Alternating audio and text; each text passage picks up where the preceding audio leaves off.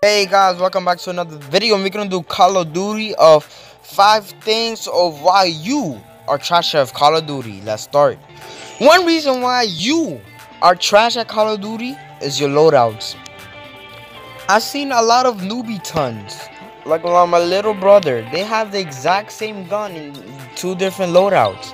Why? I have no idea why. So reason, a lot of people, they're only gonna have 2 loadouts.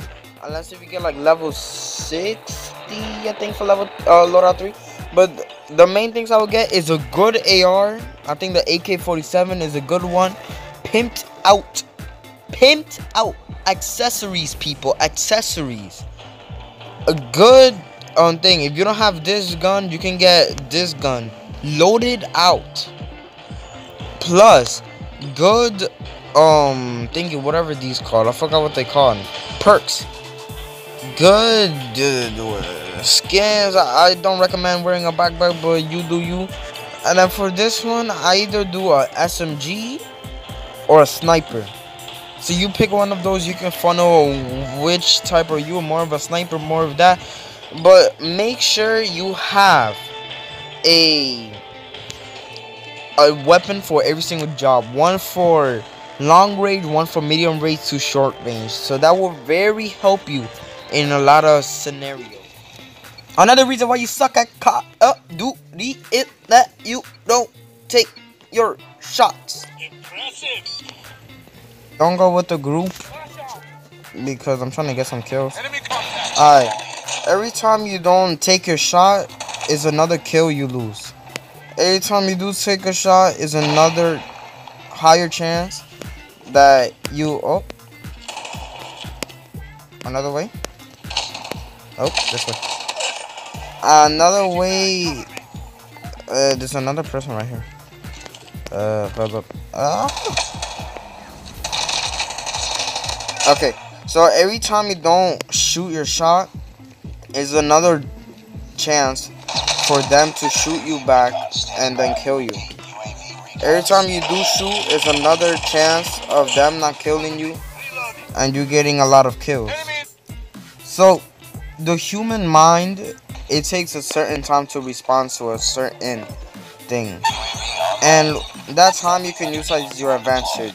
So the moment you go to over corner, always have your trigger finger ready, and this allows you to kill the enemy before they even respawn and they pull the trigger, and this will help you out in so many scenarios. My aim was just bad in that, but in many other scenarios it will help you out a lot, and it will just make you better at the game because the enemies will take longer. That double kill, they didn't even shot me once, I think, and that was pretty good. So on to the next reason why you're bad at Call of Duty. Another reason why you're very bad at Call of Duty is that you don't jump. Like, you just stand still like this. You just stand still like that. That's what gets you killed, my man. Not what gets you killed. Here's what you should do. Oh, enemy. You move around. You start strafing. But then that time I got double kill. So less excuses this time. So, you start sliding now. Oh, look, enemy. Oh, enemy. Sliding. Okay, now you reload. You turn around and you make sure that your surrounding is good. Double kill right there. Look, you see the double kill. But always make sure that enemy.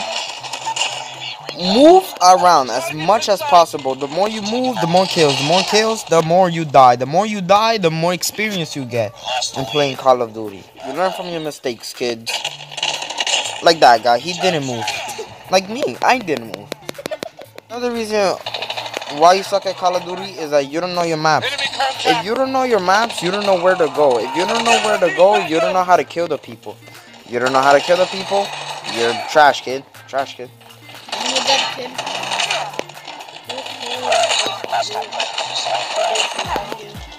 Oh, learning the map, it makes you travel from point A all the way to Point B. to point B, which is your enemies in this case. Bruh, my aim was potato. If I hit my shots, move around, and know the maps. You do your math too, and make sure you don't die. You'll get better at the game. Another reason why you're bad at Call of Duty is you don't have your sound on. For not having the sound on, you lose a lot of important things. For example, like knowing where the enemy is. If the enemy is walking through the house, you should be able to hear it. And you see the announcer that's saying lost the lead, fight harder and stuff. Yeah, you should pay attention to him. The reason why is you can know if there's a UAV, that's like where the enemy knows where you at, and you know that there's a certain weapon that helps you take down that, or you can just shoot it down from behind us. But what that allows us to do is you can get ready to make your next plan. Another kill. I'm gonna help you out, buddy.